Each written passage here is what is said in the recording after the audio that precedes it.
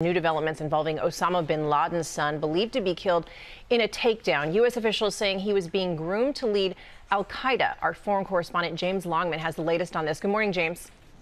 Good morning, Cecilia. Osama bin Laden was perhaps the world's most infamous terrorist, and now we know his son and apparent heir is also dead.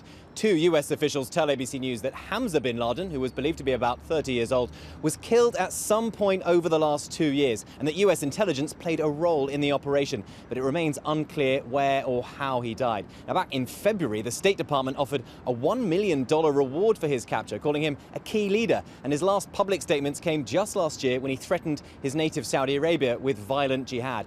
Papers found in the Abbottabad compound where his father was killed in the U.S. raid in 2011 show he may have been groomed for a prominent role in al-Qaeda. Cecilia? Yeah, James, he's really being, as you say, labeled as a key leader. But do you have a sense of how significant this takedown really was?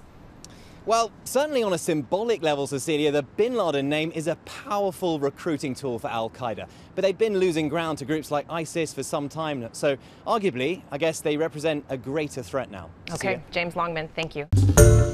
Hi everyone, George Stephanopoulos here. Thanks for checking out the ABC News YouTube channel. If you'd like to get more videos, show highlights, and watch live event coverage, click on the right over here to subscribe to our channel. And don't forget to download the ABC News app for breaking news alerts. Thanks for watching.